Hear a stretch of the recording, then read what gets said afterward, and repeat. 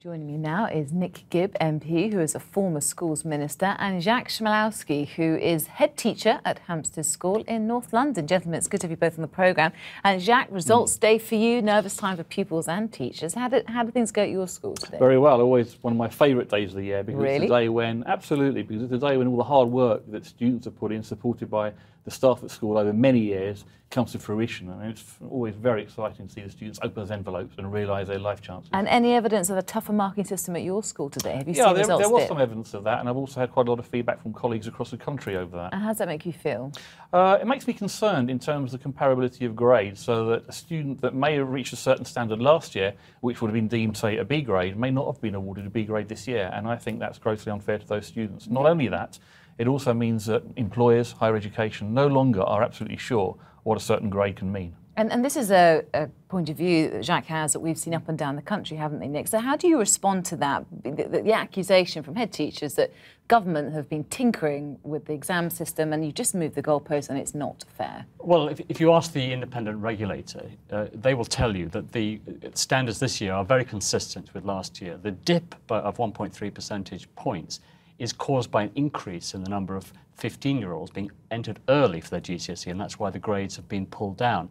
But for 25 years, we've seen GCSE, the proportion achieving the pass rate increase year on year for 20-odd years. And that was beginning to undermine the credibility and the currency of the GCSE. So it was important that the government, whichever government's in power... So marking has got tougher, has it? No, it hasn't. What's happening... So it hasn't got tougher? No, what's happening is that Ofqual has been given increased powers to maintain standards between years, not to allow the currency, the grading inflation to...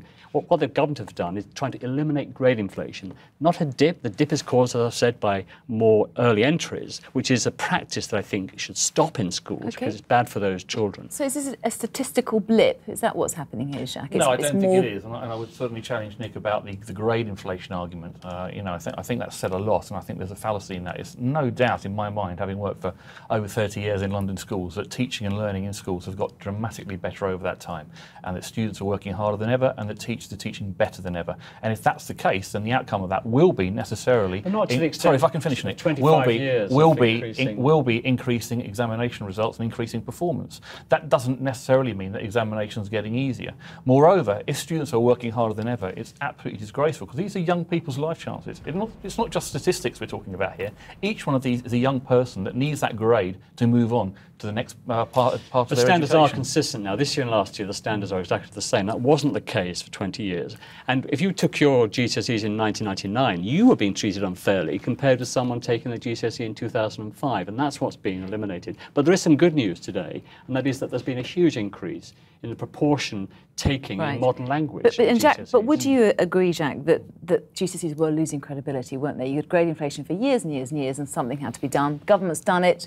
They've got their credibility back. 2 points there. I don't think we've had grade inflation. I think we've had better learning and teaching, which will automatically mean that students are getting better and better grades. That's the case. Otherwise, there's no evidence There was for a that improvement report, in wasn't teaching. there, 2 years ago, it suggested that they were becoming too easy. There was a report around rigour, and I have absolutely no problem with your exams being made more rigorous. And the way in which you do that is to plan rigour into the course, and then plan rigour into the assessment process so that you ask more probing, deeper questions that require a higher level of understanding. You don't necessarily do it by arbitrarily changing grade boundaries. And in terms of the comparable outcomes that we're talking about, the regulators spoke about making sure that roughly the same number of people each year are seen to get an A grade, a B grade and a C grade. That's wrong, because actually that says there is no such thing as a standard for a B grade and an A grade. It's Nick, a quota. I've asked you this question again before, and I'll ask you again tonight. Do you think the government, do you think those in the Education Department listen to gentlemen like Jacques enough, these guys who are on the front line? Of course they do, all the time. And you'll hear Michael Gove talk about the excellent head teachers we have in this country. Doesn't sound like it, Jacques. What do you think? But what's a serious problem of 25 years, year in, year out,